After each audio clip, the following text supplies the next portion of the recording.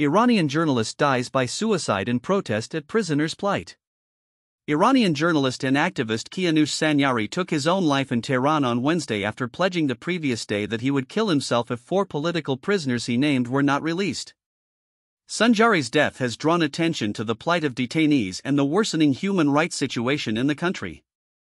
In the early hours of November 13, Sanjari posted an ultimatum on X, demanding the release of 4 political prisoners, Fatmeh Sapari, Nasreen Shahkarami, Tumaj Salehi, and Arsham Rizai.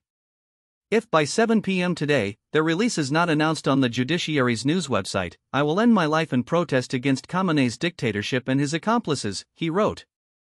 After that deadline passed, Sanjari shared an image of himself atop a bridge in Tehran, captioning, "It is 7 p.m. Hafez Bridge."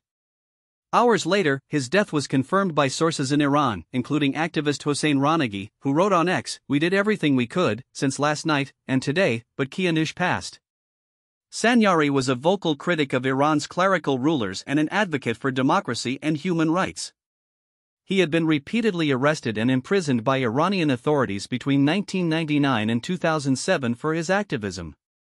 During his time behind bars, Sanjari endured solitary confinement and what he described as white torture, or psychological abuse through sensory deprivation that left deep emotional scars.